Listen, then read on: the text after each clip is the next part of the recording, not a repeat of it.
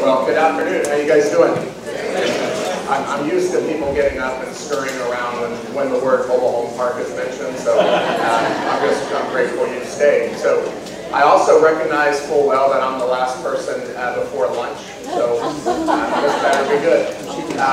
So a couple of things. My focus for the time that we are here together is not to tell you a lot about what we do, because you're not here, I don't presume, to learn more about us. You're hopefully here to take things that you can use and apply in your own life in different ways. And so my aim is to take some of the things that I've learned over the years that I've done what I've done and share them in the hopes that it helps you do what you guys are doing. So in terms of, I'll start with this, just part of our conversation is going to delve into a little bit of what we do. We have an open vehicle currently raising right now, so I have to put this up, that any contemplation of anything having to do with a fund, it's for accredited investors only. Read the PPM, there are risks, consider them, all of those things. All right, so now that that's done, I'll give you a little bit of a background just so you know where we're coming from, where I'm coming from, and then I'm going to delve into some things that I will say on the surface seem very, very simple, but how many of you realized in your life that sometimes powerful things start with really simple beginnings?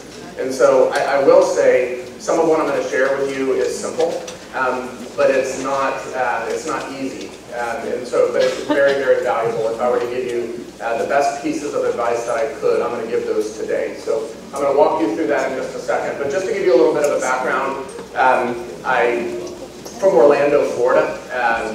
I started a tech company when I was 13 years old. I write software. I know when I walked up here, you knew I was a coder. You just looked at me and said, that guy's a coder. So started a bunch of software companies when I was young. My dad was a real estate investor. He's ADD, ADHD, one of the smartest men I've ever met. The challenge he had, if you ever know anybody who's ADD and ADHD, is they struggle with numbers, especially ADD and ADHD. He never took the time to do the numbers, and when he did, they were backwards, you know, because he was also dyslexic. He did say something years ago that I still chuckle about. He said, the benefit or the blessing of dyslexia is the word no has always turned me on, which that gives you a little peek into my dad's personality. So anyway, with that being said, when I was young, I would help my dad do his financial modeling, his forecasting, his cash-on-cash returns, all of his financial projections, because he wasn't very good at it. So as a teenager, I said, you know what, my dad has to have a tool that does this for him. So I sat down over a summer and coded an application that helped him with his analytics. Ended up building a software application that had about 140,000 real estate investors worldwide using it. Built that all the way into my early 20s, sold it. That company and parlayed it into real estate. I also played baseball. I'm 6'8", well, I'm not going to say the way it's changed over the years. Many years ago, people said, hey, do you play basketball? A couple years ago, it was football, and I'm trending in the wrong direction. So with respect to that, I got drafted professionally a couple of times for baseball, but chose to buy mobile home parks instead.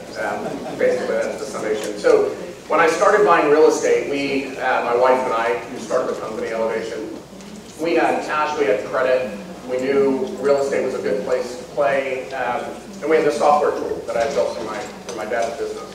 Right off the bat, we had started buying single-family residential with the goal of long-term hold. The challenge we ran into, we bought about 25 houses in our early 20s, but we found out it wasn't scalable. I don't know if anybody's been to that point in your business, but we said, okay, once you get 20 houses, your margin should thicken, your management should be more effective, some of these things. And we found, at least where we were investing, that wasn't the case. And so we looked for a better way to do things. And so we spent about a year in our early 20s, and all we did is evaluate pretty much every type of real estate imaginable. And we were looking for four things. We were looking for cash flow, we were looking for capital appreciation, the ability to invest $1 and have it grow into more over time. You know, I think everybody has that as a goal. We wanted tax efficiency, and we wanted non-correlation. I know, and I'll just talk about the elephant in the room. I think everybody in this room is probably considering, well, what's around the corner economically? Is there going to be a recession? Is it going to be a crisis? That just seems to be looming in a lot of our conversations. But in short, I wanted to invest in something that historically has not been on the same roller coaster ride as everything else in the market, what is called a low beta investment. And so the two that we found that were the most compelling were mobile home parks and self-storage. Now, I mentioned mobile home parks. They're also called manufactured housing communities. They're also called trailer parks. It's all the same thing. So feel free to use those words interchangeably. But one of the things I found early on in my business, and I'll share this really quickly, is this. One of the things I loved about mobile home parks right off the bat, and it jumped off the page from an analytical standpoint, was the moat. So fast track to today, the first question we ask ourselves on anything that we invest in or buy is that asset moated? Are there barriers to entry? Is there a walled garden? So now going back in time, when I first started in the mobile home park business and started to consider it, what I found laying in plain sight was a free moat. And let me describe what I mean by that really quickly. So if I were to ask everybody in the room, and maybe I'll do it just really quickly, just for fun, how many of you like or prefer Coke? Coca-Cola products to Pepsi. Those are the two options. You gotta pick Pepsi or Coke. Okay, so how many of you like Coke? Okay, how many of you like Pepsi? Okay, so there's a blend, right? Now, here's something interesting. Did you know those two companies have spent nearly $1 trillion to get you to respond one way or the other? And the history of the businesses, they've spent almost $1 trillion in marketing to influence your response when I ask you a question, right? In favor or not, right? And so by just a quick visualization, they're only 50% effective in this population after spending $1 trillion. Right? Okay, so now, question. How many of you would prefer to not have a mobile home park built right across the street from your house? Raise your hand. Okay, I haven't spent $1 and I have more consensus. Now the interesting thing is, it's funny, but I actually was amazed at this in my early 20s because I thought I saw a free moat lying in plain sight. Now, most people think of moats, well, it has to be positive. You have to feel positively for it to be a moat. That's not true. The simple fact is mobile home parks are needed everywhere. They're not allowed anywhere because they're hated everywhere. Okay, and interestingly enough, we've never met before, and you're feeling against mobile home parks, and you have protected our capital for years, and so I do need to say thank you. I also want to say, if at the end of this conversation you say, this is the worst talk I've ever heard, I hated everything the guy said, all I would ask you to do is to tell everybody, and please speak loudly, because you're perpetuating the stigma, which actually is value to the industry. Does that make sense? Okay, a lot of industries you have to worry about new supply and competition. With mobile home parks, you don't. And that's the value. So we started buying mobile home parks many, many years ago. We built a business, and we now have somewhat of a large business. We continue to grow it. It's been a lot of fun. We also invest in storage. There's a lot of similarities between the two. In terms of our team, we have a very experienced management team. So not only do we underwrite the deals, we handle deal flow, we do the financing, we do the property management, we do everything in-house. We have a national focus. We currently own in 30 states. And like I said, mobile home parks. These are a brand, so for storage, everything's under Mini-U, Mini-U storage. And then mobile home parks are under JRV. There's 3 principals. My wife and I are 2 of the 3.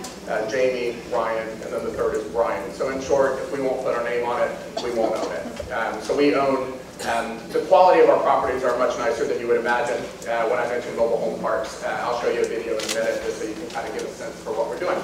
So for the time that we're together, I think this is something I thought could add value. I hope that it does. I hope that it's helpful. I hope it gives you a different lens to look at things through. And so in short, I want to talk about the difference between cash flow versus the value of cash flow.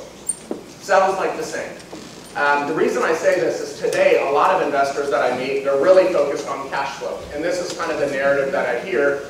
I work a job 9 to 5 doing X, Y, Z. I'd really like to take my capital and invest it in such a way where I generate enough cash flow from my passive investment so I don't have to actively work. That is, I hear that all the time. And maybe that's for you, maybe it's not. The short summation here is this. It's a fine goal. I had that goal many, many years ago. I think there's something maybe to consider or add to your consideration that could be helpful. Because in short, it's nearly impossible, the way the IRS is structured, it's nearly impossible to earn yourself rich.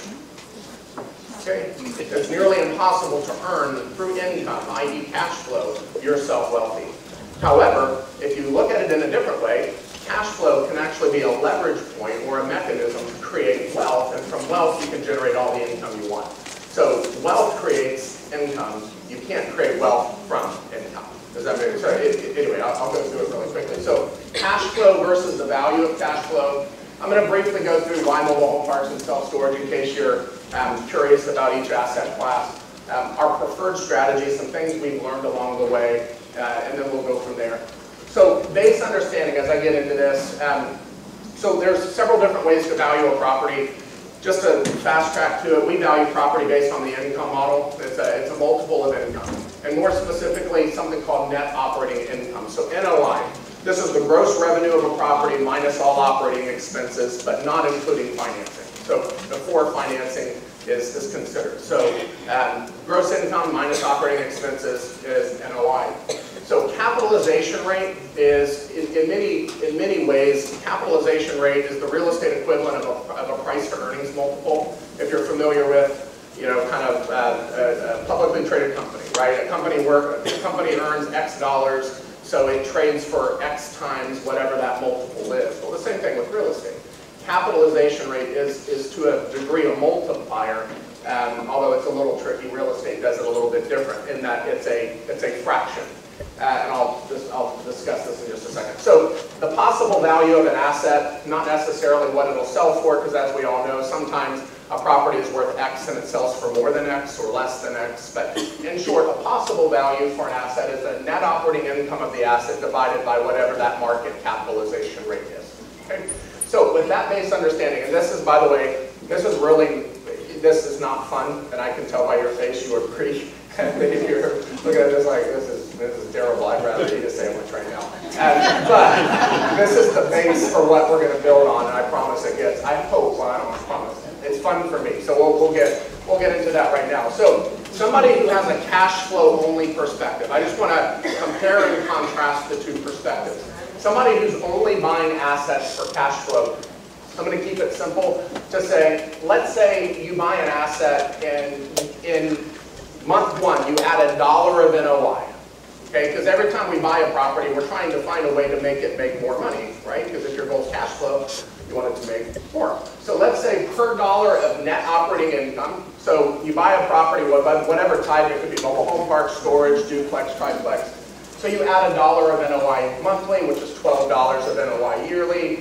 After taxes, because your tax, let's just assume that ordinary income, it's not, let's say it's not through an EQRP program or these other ways you could go. But let's just say it's ordinary income. You have $7 of after-tax profit, okay, on that cash flow, right? So $1 a month is $7 in your pocket. Now let's compare that to this different way of looking at things. So if the value of an asset is a function of NOI, $1 of NOI monthly is $12 a year at a 5% cap rate. Now, I'm not going to go much into this. There's a whole discussion here. Maybe you're targeting properties that are valued at 10% cap rate, which is a lower multiple per the same NOI, usually because there's some risk associated with that asset. But valued at a 5% cap rate, which is a 20-time multiple, okay? Divide something by 0.05, it multiplies it by 20, which is why it's a PE equivalent, it's a multiplier. So if you have $12 of NOI, every dollar of monthly NOI is worth $240 in equity. Now, question, how much tax do you pay on unrealized gains? Zero. So it's 240 compared to 7. Now, I've realized this in my own life. I had this view at one point, but I think we've all, at some point in our life, looked at somebody else who looks like they do things a lot easier, they don't work as hard, and we all think to ourselves, there must be something they know that I don't know, but we don't know what that one thing is. Anybody ever been there? Where you're working harder, they're achieving more, so what's the delta? In most cases, in many cases, they understand the difference between cash flow and the value of cash flow. Okay? So in short here, for every dollar, and I'm going to go into more exercises here, I'm going to expand this out, but for every dollar of monthly NOI, it's roughly at 5% cap rate, $240 in your pocket. Now, for those of you who understand this, there's a small little wrinkle, and it's kind of ironic. If you're looking for more cash flow, so here's a question. If you're wanting more cash flow, do you generally buy higher cap rate assets or lower cap rate assets? Higher, which would mean at a 10% cap, that would be 120. So you have to choose, what do you want, cash flow or value? Because if you chase cash flow, you're going to generally play in a space with higher cap rates, therefore lower value for every dollar you create. There's a more dynamic conversation we can have here. But in short, here's the point. Every single day, our job is to find dollars. Why is it important to find dollars? Question. If I said, hey, for every dollar you find, it's worth $240 to you, how many of you would go to a property every single day and look for ways to find dollars? Okay? Because that's a lot. $240 of tax-free, or it's not taxed at that time because it's not realized. Now, I've had people say, well, okay, it's only $240. Well, first, if you think $1 worth $240 is only, then that's another seminar. That's thrilling to me, okay? Now, the other thing people will say is, yeah, I get that, but it's unrealized. So how can I ever well, very simple, very simple. How can you realize without paying tax that you refinance? If you have an increase in value, can you use leverage? Let's say you put 60% leverage on that 200, which is fairly low leverage, 60% on the 240, which is what? About $150. So if you take out $150 from a loan proceeds, how much tax do you pay on the 150? How much tax do you pay on borrowings? 0. So I have 150 of money that I don't pay tax on in my account still versus the 70, plus I still have 90 in unrealized gain. Does that make sense? So there's all kinds of things here. So let's move on and progress, and then we'll get into a couple of examples. Okay. So this is the thing I kind of just went through. Which do you value more, a dollar that is worth 7 or a dollar that's worth 240? Do you understand why you have to, which dollar do you want? Well, we all want this, but interestingly enough, I've noticed most people actually want this, but focus on this. This is the plan they're executing, yet this is what they want. Okay? So just really simple. All right, so what if? This is most good things start with what if, so I borrow, let's say what if. So let's say you have a dollar of NOI monthly, 10 units, still valued at 5% cap, okay? So if $1 a month is $240, okay, what is 10? What's it on 10 units? $2,400, okay? So what if you have 100 units? It's 24. So every $1 is $24,000. Okay? What if you have 1,000 units? Every $1 is $240,000. Now if you have 1,000 units, how excited are you to find the dollars? Well, you should be as excited as the 10. It's all relative. Does that make sense? That's why big things come from small beginnings. So for those of you who want, this is just staggering to me. If you have 1,000 units and you want to increase your net worth by $250,000 a year, you find $1. Find $1. Find $1. Right? So now question, if that dollar is so valuable to you, do you have a property management infrastructure where you turn it over to somebody else trusting that they're going to find those dollars, or do you actually visit your own properties looking for dollars? We visit all of our properties. Why? Because I like looking for dollars.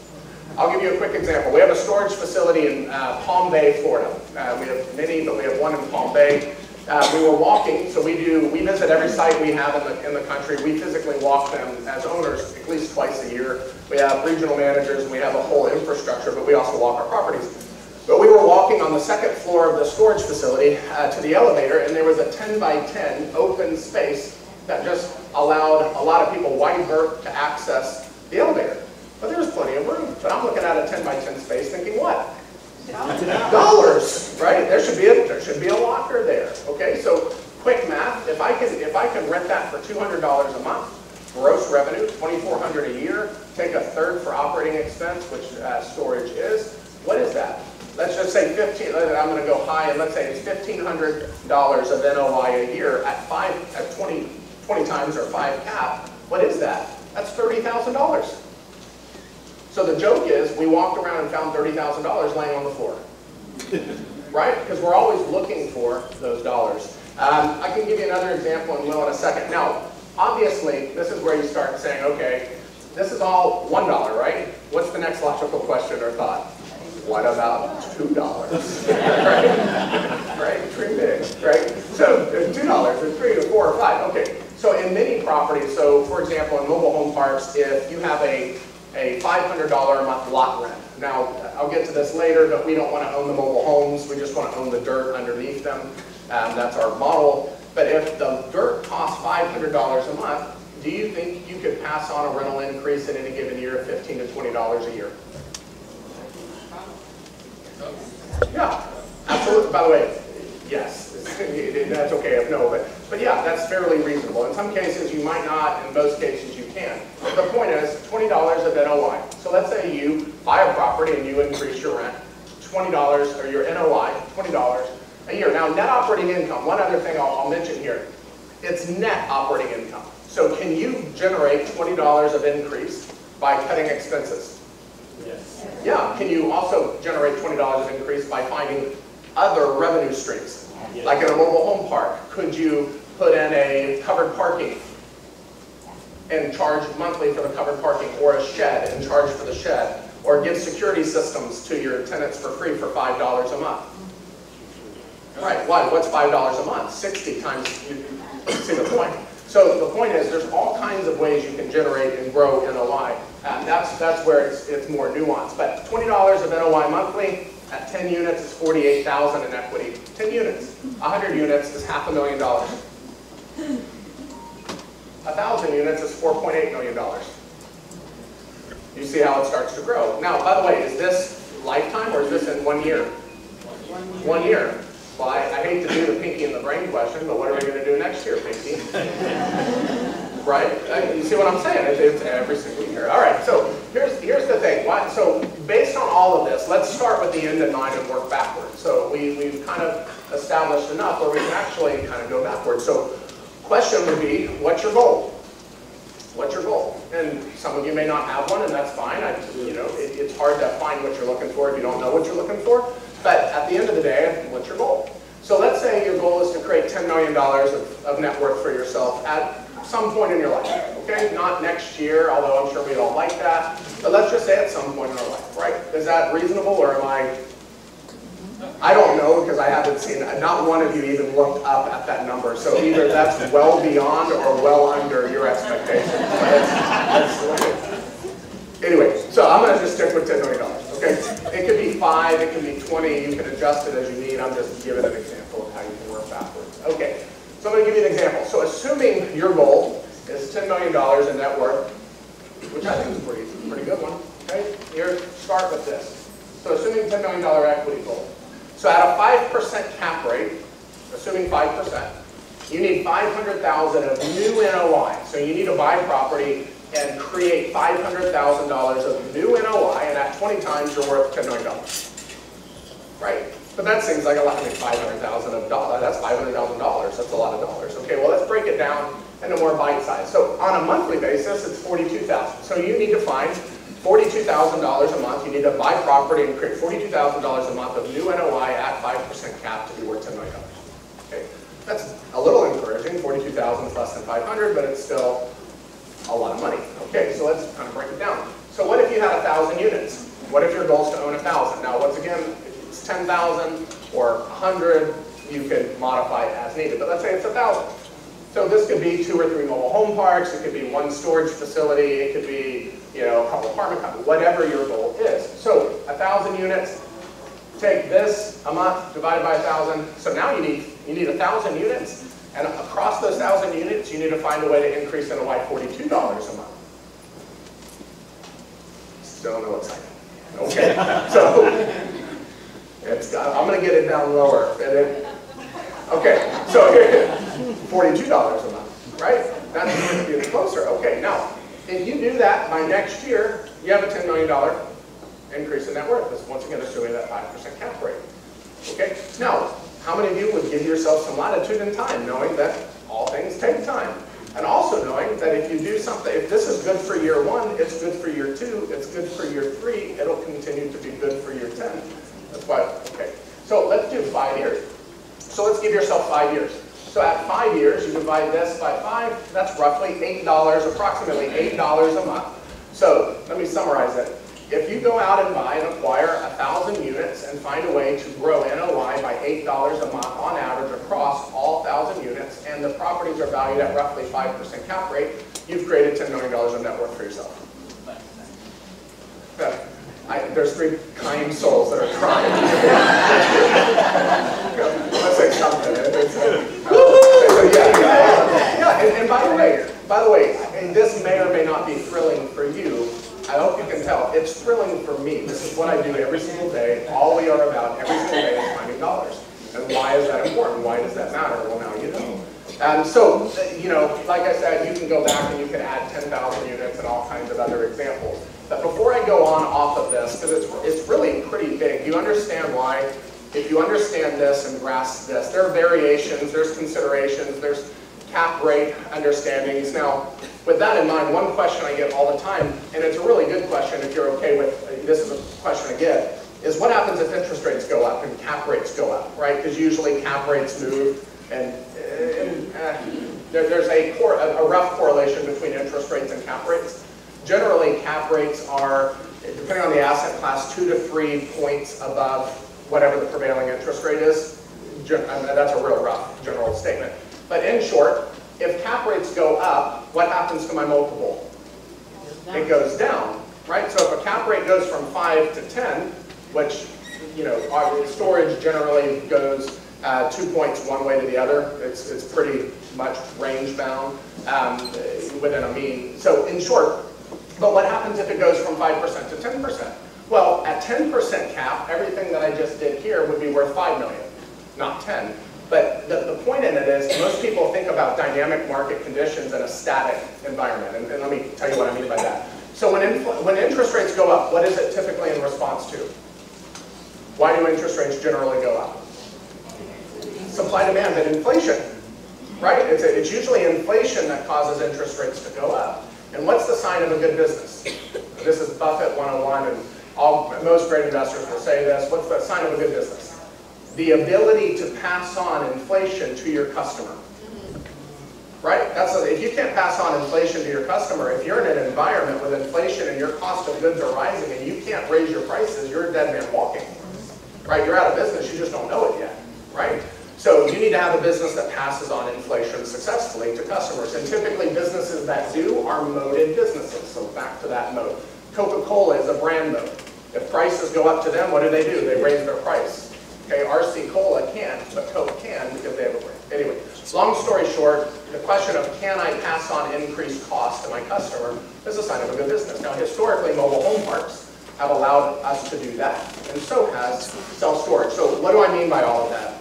If interest rates rise and inflation rises, so interest rates rise and cap rates rise, I now have income that is worth less. Right? My multiple is going down. However, if I have a good business and I can pass on inflation to my customer, what happens to my NOI? It goes up. So I have more of something worth less. So value is actually relatively unchanged. Now, who's doing, rather than going in and programmatically thinking about adding all of these things to your property to grow NOI, who's actually doing a lot of the heavy lifting and NOI growth? Inflation. Now, how many of you have ever heard in real estate, there's this saying that real estate's like a ship in the harbor. When inflation comes, the ship rises with inflation. It's a visual of description of what I'm saying here. But the interesting thing is this, and I want to share this with you because it's really, I think, valuable. In the long run, if you own real estate for the long run, which we do, we buy everything every property we buy, we're willing to own for at least 10 to 20 years, or we're not going to buy it. We're in it for the long haul for this reason. So if inflation comes and NOI grows, how many of you have ever heard of a Pavlovian response? Okay, so customers are now paying a higher rental rate because inflation is dictating that. They get used to paying that rental rate, and what does it become over time? Accepted. Market. Like a $5 Coke or $3 Coke. It's market, right? Now, interestingly enough, so the ship in the harbor has gone up with the tide, but interestingly enough, in real estate, historically, you can research this and find this to varying degrees of truth. But as inflation then moderates over time, interest rates fall and cap rates come back down, meaning more value per NOI, does NOI then go down? No. Or do customers keep paying it because they're used to it? Yeah. So now you lever inflation to get NOI growth and then capitalize its value at a better multiple in the long run on the backside. That's why these cycles over the long run create a lot of value, but you gotta hold it. You gotta hold it. Okay, so I'm gonna move on, but hopefully that was interesting. Let me ask you a question. Let me ask, are there any questions on this before I move on? There's other things I won't go into, but before I move off of this. Any, yes? I mean, so what do you do with your, do you do finding more dollars, how sustainable? I mean, do you do like PV arrays on your properties? Do you do like stuff like that? Yeah, so there's all kinds of, well, let me say, his question is, how sustainable, I think was the question, of raising NOI each year. So that's the fun part. I don't have the answer to you because there's always a different way to do, there's always a better way to do it, a new way to do it, another innovative approach. So I'll give you an example using somebody not me that you know of. Jeff Bezos is a great example of this. Many years ago, he has been known to be neurotic about dollars.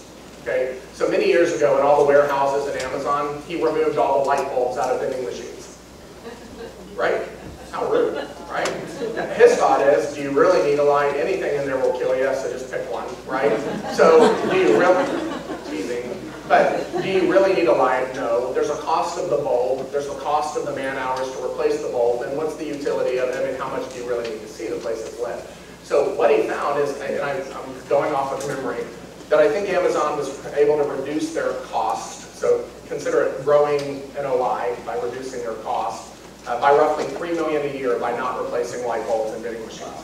Okay, now if Amazon is traded at 30 times earnings, which it's not, okay, but if it was, it's more than that, but if it was at 30 times earnings and you just grew earnings by $3 million by removing light bulbs, you just created roughly $100 million of shareholder value because of those bloody little light bulbs. So you go from saying, what the heck, you're neurotic, what's the big deal, to saying, oh, it's a big deal, right? Because it's value to you. So the point is there's always a different way, there's always a way to save, there's also always a way to grow. I can't answer the question because it presumes that I know the playing field, and there's always another line to be drawn. There's always something else you can do. That's the fun part for us, is finding new ways to do things, and every day we try. I will say we have not to date hit a limit where we've really said, man, we can't find a single way to take this asset to better over time. You know, we've hit the max constraint on growth. We haven't found that yet, which is good. Any other questions on this that may be informative or helpful? Okay, we'll move on. And if one pops up, we'll come back to it in just a little bit. All right, so we went through this. So for us, we want to target businesses with NOI growth. Why do you think we want to do that? Well, given the goal, the end in mind, wouldn't you want to target businesses that give you a chance to grow NOI over time? I mean, I think that would be the next logical step for us, would be target those businesses. Okay, so this is a chart. I took this off of a public filing. This is from Sun Communities, their investor presentation. You can grab it, it's public. But in short, this is NOI growth over the last 20 years by industry or by asset class within real estate. I know a lot of people are very familiar with apartments. Okay? Apartments are third, a very distant third in terms of NOI growth. Number one and number two are mobile home parks and manufactured housing. And I'll go through this really quickly. So what this basically says is, okay, from 2000 to present, which type of asset classes have generally performed the best from an NOI growth perspective over a very long period of time? And the two best are, like I said, mobile home parks and storage. But what they're doing is they start base year 2000 with $100 of NOI, assuming all properties in the entire universe for that asset class is $100 a month of NOI. It then tracks the NOI growth over time. The reason why this is important is you can't grow NOI by acquisition. This is not an acquisitive model. This is a same store model. So in short, when you go from start to finish, $225, what was $100 of NOI on average 20 years ago is now $225 of NOI on average for self-storage. This is the industry at large. So are there some that went more than that, higher than that? Are there others that went under? But the average is from 100 to 225. Now, if you guys are really bored tonight and want to play around with this, take $125 of increased NOI, annualize that, right? Annualize that, and then times it by however many units you plan on owning one day, and then capitalize it for value. And that is what, on average, the people have done in these industries. So self-storage, 225, manufactured housing, 219. So it's a close second to first. Third is multifamily at $158. Okay. Now, if I say this all the time, there's nothing wrong with apartments at all. If you were to tell me I can't invest in self-storage and mobile home parks, well, then I do apartments. That doesn't mean it's bad. For me, I want to invest in things that give me the best shot at creating the right kind of dollars. That's as simple as it is. It's not personal, it's not emotional, that's just me. So anyway, you can go down. Malls 146, shopping centers 140, industrial 140, office 132, and then there's a list of others that fall down below that. This is really compelling, I think. So, question: if you buy an asset, if you invest in an asset of any type, this quarter, do you want your income to be more or less than last quarter? Yes. More, yes. And how many quarters in a row would you want that to be? When would you want that to stop? Right? So, well, I ask these questions, and some people are like, these are really stupid, simple questions, but I see people doing things that are at odds with what they think is stupid simple. So I'll start by saying this. So, a couple of things. So this is about the last 20 years, this chart. Very simple chart. This is from Green Street Advisors from 2016. I was not able for this to find a more updated version, although I believe it's still really pretty much the same. I know on manufactured housing it is. All right, so here's what it finds. From 1998 to present, the average NOI growth rate from 98 to this point, the end of 2015, the average NOI growth rate for manufactured housing was 4.2%. per year. So going back to the gentleman's question, if I have a $500 a month lot rent and my average growth rate is 4.2%, what's 4.2% on $500? More than $20. That's why I actually use the $20 example, because on average, that's what it's produced. So that 4.8 million on 1,000 units, that's not pushing the bounds, that's just taking the average. Okay? Now, here, so 4.2% has been the average. Now, if there is a recession, how would you want your business? How impaired do you want your business? Here, right, as little as possible. So that's low correlation. It's called low beta. There's a lot of ways you can research beta, and if you find publicly traded companies that invest in a specific space, on Google Finance, it'll actually say the beta rating. And beta ratings indicate how correlated that investment is to the broader market.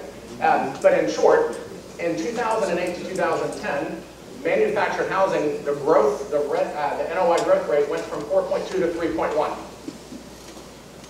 Still positive. In 2002 to 2004, went to 3%. So was it impaired? Yes. But was it impaired to the negative? Did it fall negative? No. So let's look at apartments. In 2002 to 4, it went negative 3.2. In 08 to 2010, it went negative 1. Average is 2.9. How many quarters of negative growth between 98 and 15? How many quarters of negative growth?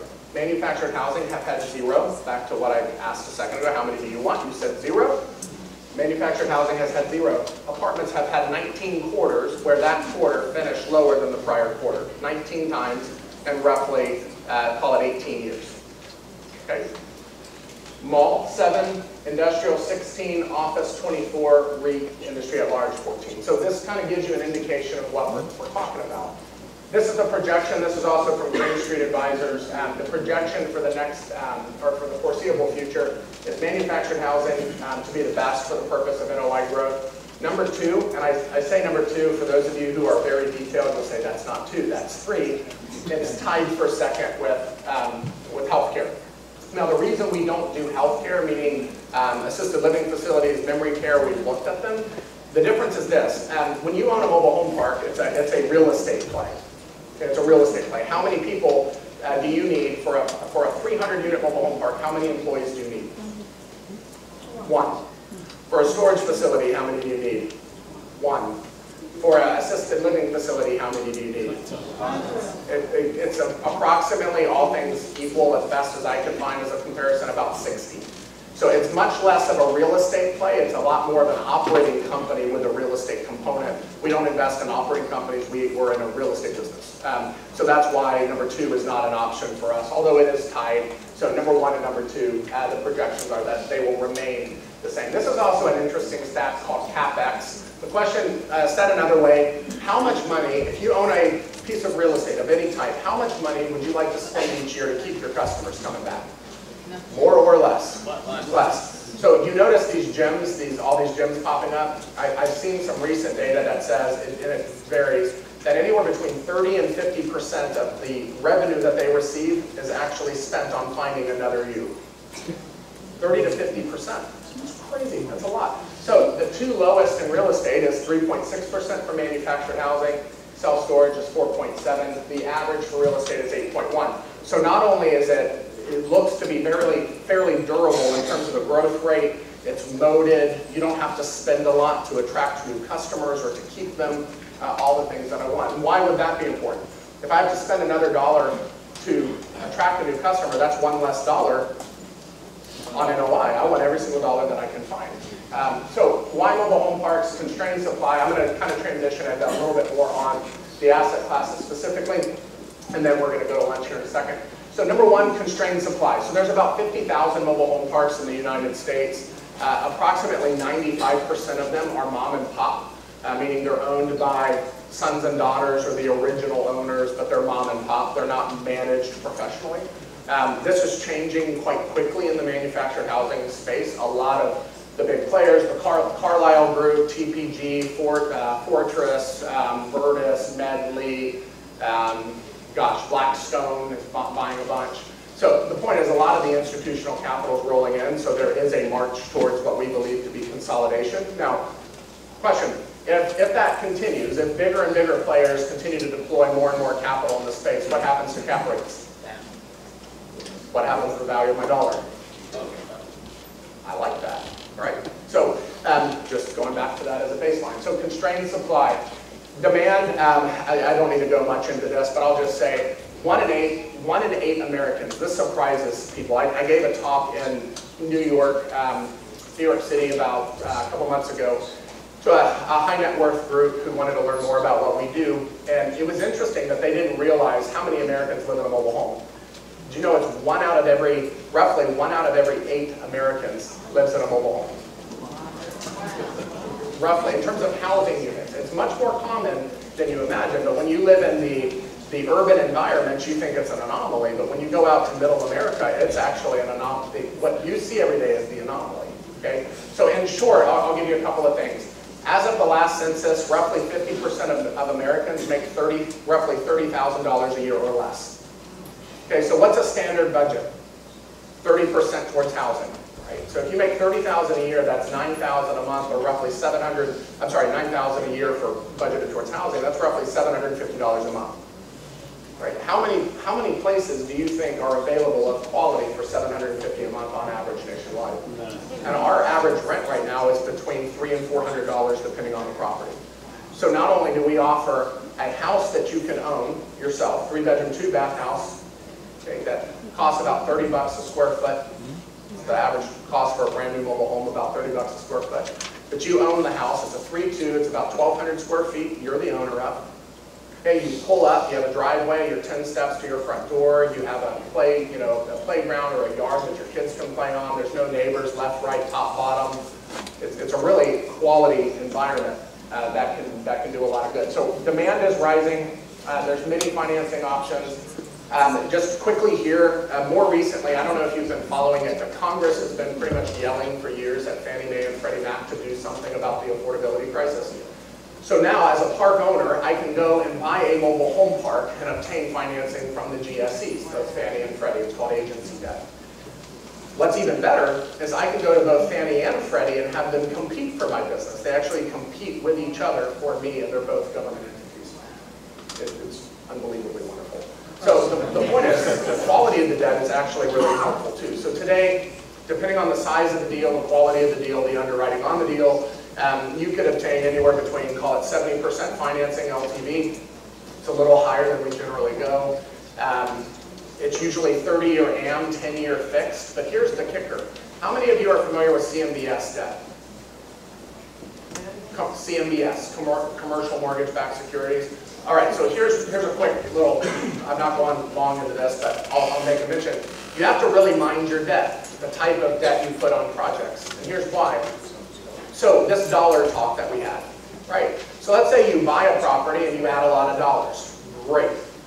Now what do you want to do? You want to convert those dollars to something that's in your pocket that's usable?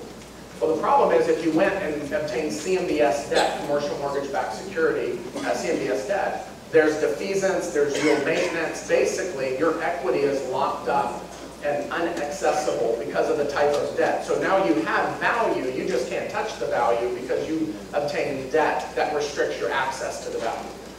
So not only now do I know I want to create value and how to create value, but do I also want to obtain debt that allows me to access that? Yes.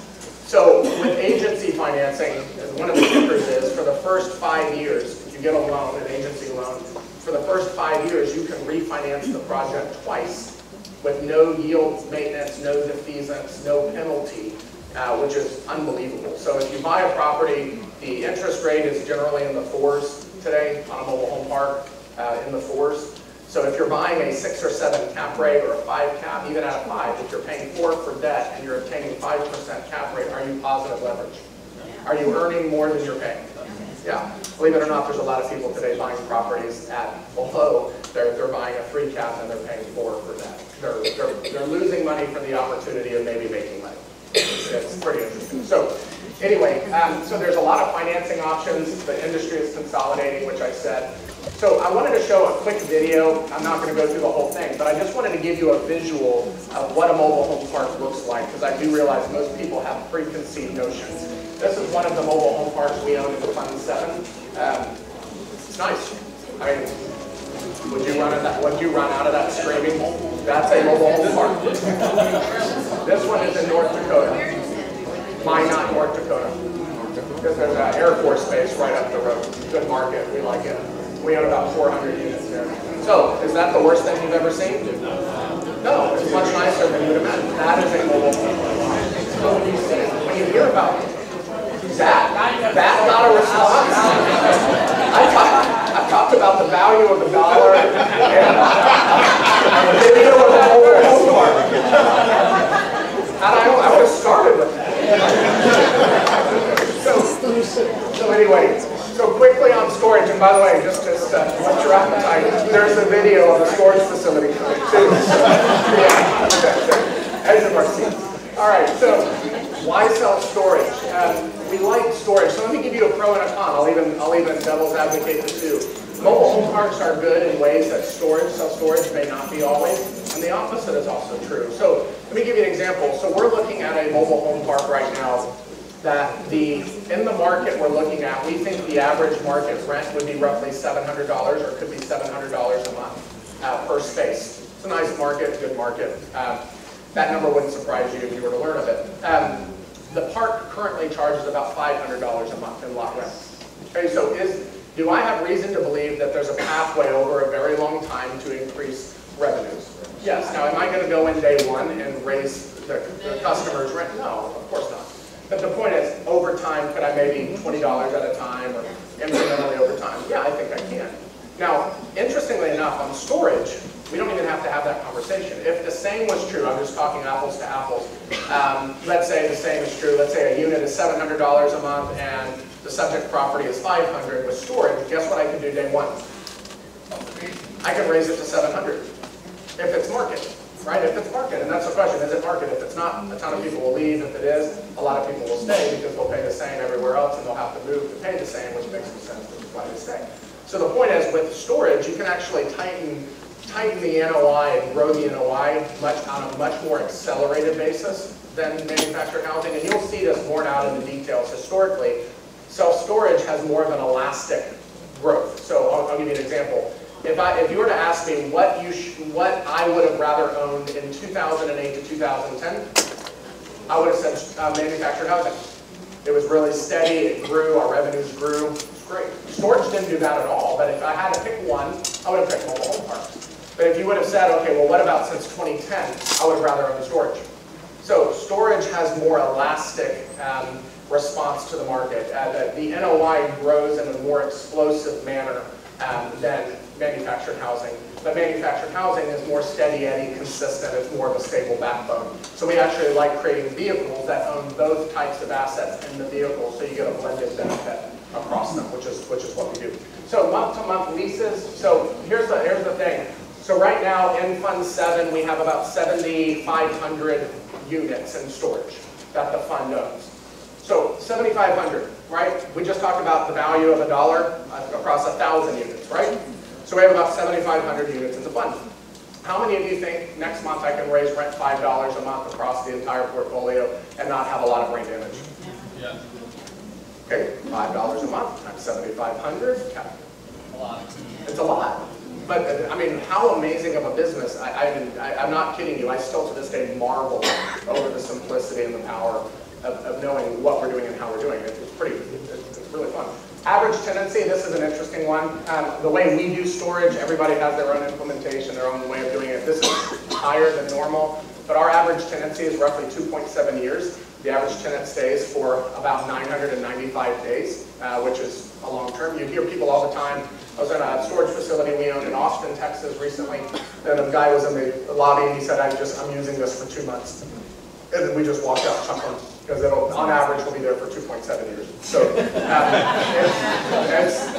it's true. How many of you have storage now? How many of you want to move this week?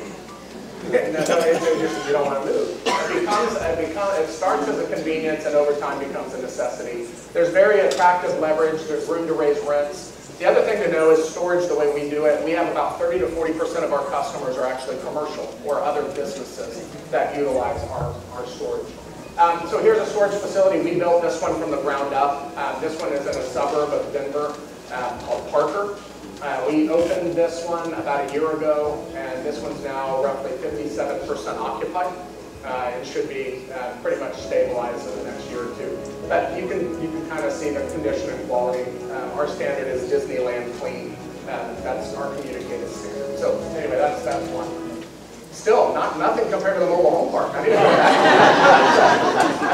Now, I will say, if you want to, if you really want to see these videos, on our website we have all the videos of all the properties. You can just sit there and watch them.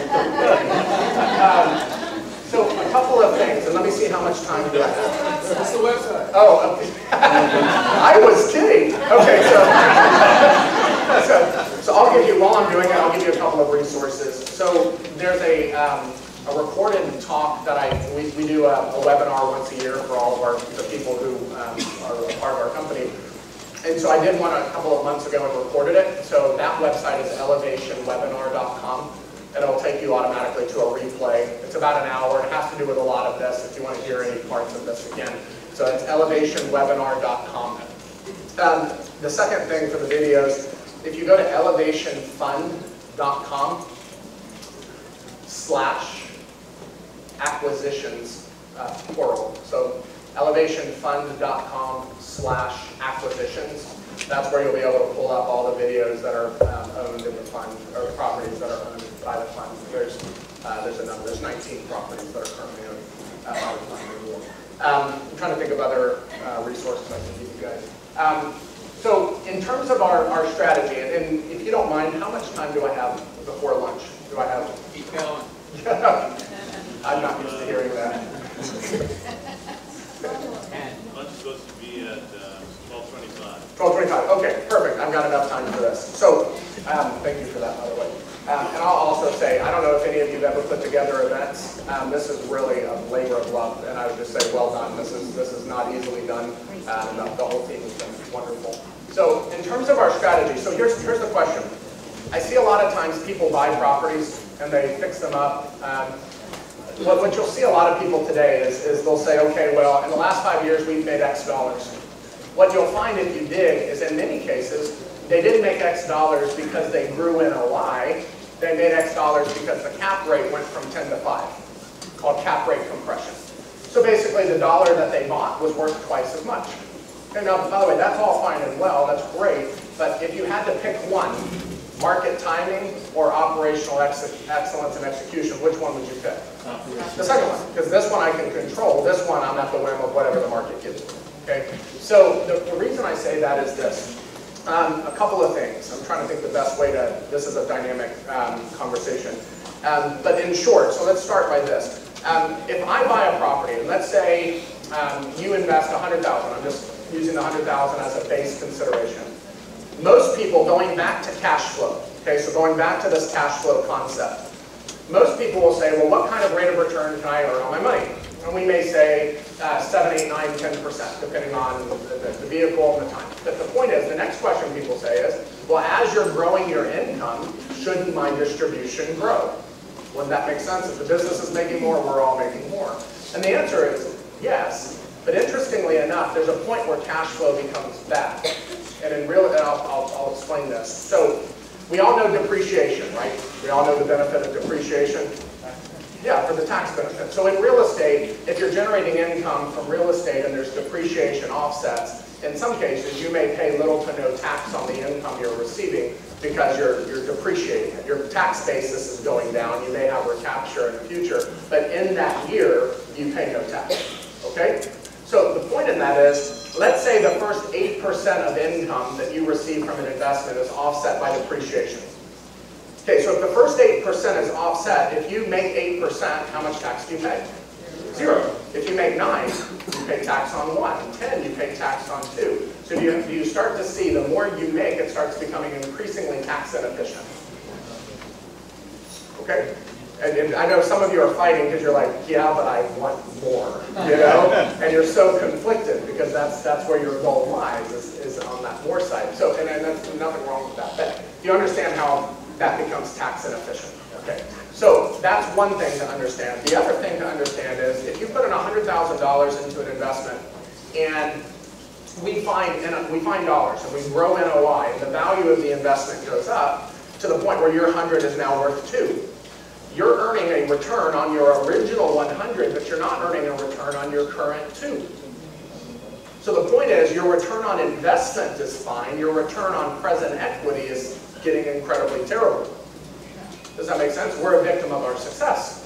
So our whole model is very simple.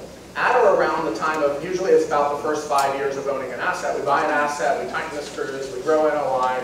At or around year 5, return on equity is falling, which is kind of a result of a good thing. The value is going up, so that's kind of a good thing, but kind of a bad thing. Okay, so that's going down. You're also starting to potentially rise above, your cash distributions are rising above your depreciation offsets, which is also a bad thing. Good thing, but bad thing. So to cure it, what we do is we go to a bank, we refinance the property, take the equity out, distribute it to members and investors, which is tax-free, right? We now have to pay the debt, which reduces our distribution back under the coverage of depreciation offset. So you pay no tax to go back to paying no tax. And now you have a portion of capital that has been returned to you, so now you can reinvest that and increase your ROE back to your ROI. If you want to. You can go to Tahiti, and this is not what you're saying. I'm not saying that, but the point is, assuming that you invest into something else, you're now compounding your growth. You started with one income stream, now you have 2, and you're compounding, which is really great. Now, I want to give you a vision for this because I think it's important. So, assuming all this works like I'm describing, and let's say at year 5, all of your capital is back. All right, you put in 100, at year 5, let's say all 100 is now returned to you, not including the income you receive. Now, with real estate, when you invest in something like what we do, you're an owner. This is not a loan. So sometimes people think of it as a loan, and it's not. Because when a loan is paid off, do I still have to pay you? No. No, but if you're an owner and you have equity in something, if your money is returned, do you still own it? Yes. Yes. So the point is, not only do we accomplish the things we just described, but in years 6, 7, 8, 9, 10, continue to get monthly distributions of income. So on a cash-on-cash return perspective, what's your cash-on-cash return in year 6? Assuming all capital is returned. Infinite. Right? Now, the interesting irony of this is at year 10. So let's fast track to year 10. Okay? And the reason and let me tell you what I've learned in all of this. Usually investors start with a focus on cash flow. Right? That's why I'm speaking to this. Is most people start wanting cash flow. And to just be blunt, the reason why in most cases, anytime somebody invests with somebody else, 100% of people wonder if they just put their money into a scam. Yeah. And so every distribution you receive, it's less likely that they are the people you worry they might be. Yeah. Right? I just call it a spade, okay? So the point is though, what if you're wrong when the investment is actually legitimate? Well, what interestingly enough happens is investors typically start with an interest towards cash flow, but once they realize the cash flow is good and the business is legitimate, when you then at year 6, 7, 8, 9, 10 say, okay, so what do you think? Let's sell these properties and get rid of them. What do you think? So you sell the properties, what happens to the income? It stops. What happens to the gain? You pay tax on it. And some people say, yeah, but I can take that and reinvest it. Yeah, but one of the things that sometimes people don't realize is even if you were to reinvest it into something that produced the same, your risk-adjusted return would be less. Because owning an asset for 7, 8, 9, 10 years is far more de-risked than an asset that you're buying day one. So on a risk-adjusted basis, it's not even close. So the point is, what we focus on is churning capital, not assets. What I mean by that is we create vehicles doing exactly what we're talking about, where we refinance return capital, and then at year 10, shoot and aim to give investors the option to exchange out of them into another vehicle, defer their basis, but stay with the assets they've been with sometime. In short, at the end of 10 years, if you like it and want another 10 years, give you the choice of doing that. Or if you want to go to Tahiti, I keep pointing at you, you never said Tahiti, you can go to Tahiti or both, in giving people the flexibility over time. But that's kind of the way we look at things and add value. We've talked about all that. So it's going back to this. So if in 2007, this is the same chart I showed earlier, should we have sold here? Should we have sold here? Here? Here? See the point? I'll use an example, one last story. So I was asked to speak at an event years ago, and the guy before me was, if you don't know well, but Ben Stein, right? Bueller, I said Bueller. I'm culturally relevant. So anyway, thank you. I found that humorous. But in short, Ben was telling a story of a property he bought, and this was backstage. We were chit-chatting about this, and he told me, he's like, you know, worst deal I ever did was selling a property in Beverly Hills. I bought it for $300,000. He's like, I got offered $1.5 million. I thought the guy was he just said he thought the guy was not that bright for wanting to pay 1.5. He's like, that house today is worth $8 million. He's like, I thought this guy was not too bright. It turns out that guy was me. But that goes back to this chart. So a couple of other things, and then we're going to go to lunch. I'm just going to follow up. Yeah, focus. This is kind of what we're doing. You know about that. Yeah, we've already talked about that. This is for those of you who are interested in learning more about what we do and participating in some degree, no obligation. This is currently where Fund 7 owns property in. So this is currently the assets. So I said 7,500 units, it's roughly 7,841. That's not really rough, it's pretty specific. But those are the properties that are owned. The video that you saw, one of the properties was here, the other one was here, the storage was here, the mobile home park was here. So we own all over the place, we'll continue to grow. If you want more information, I already gave this to you, elevationfund.com. If you want to watch a webinar that I did recently, it's elevationwebinar.com. This is our phone number, 800-257-1254, email, and then we're readily accessible. So if you have questions, and I will say this as a final follow-up, I'm consistently surprised. About a month and a half ago, I was in San Antonio looking at a mobile home park. And I was at Papacitos. There's a Papacitos north of San Antonio. I was sitting there eating, and I had my logo on my shirt, and the guy said, are you an entrepreneur? I said, yes. He's like, man, I've always wanted to be an entrepreneur. I'm a hard worker. I do all of this stuff. I'm sleeping on a mattress in my mom's house. I've got a little boy. I'm working hard. And it was awesome. And the kid he seemed to have all the get up and go. And by the way, this story isn't to say that he doesn't. I'm continually surprised by this. But we talked. I said, love to help you. I love people who are doing something and want to kind of have that we call it fire in the belly. Yeah, it's the one thing you can never teach into your kids is fire in the belly. That's what we're trying to figure out how to teach in the mind. But in short, he had fire in the belly, and so I gave him my card, I gave him my personal cell phone number, I said, please reach out. I will tell you, I do that probably 100 times a year, and guess how many people actually reach out? 0. I actually tracked it, it's about 1%. I kid you not, about 1%. So I say this to say, and I'm not the only one here, I think you realize every single person here who's speaking actually wants to offer something of value, or why get on the plane. So in short, we'd love to help you. Hope you take this information and absolutely kill it. I hope one day I'm sitting at a conference learning from you, telling me all the things that you did and how you made it much better than what I told you. So here's to that. Thanks for coming. We are going to go to lunch. Hooray. I will leave the video of mobile home park plan.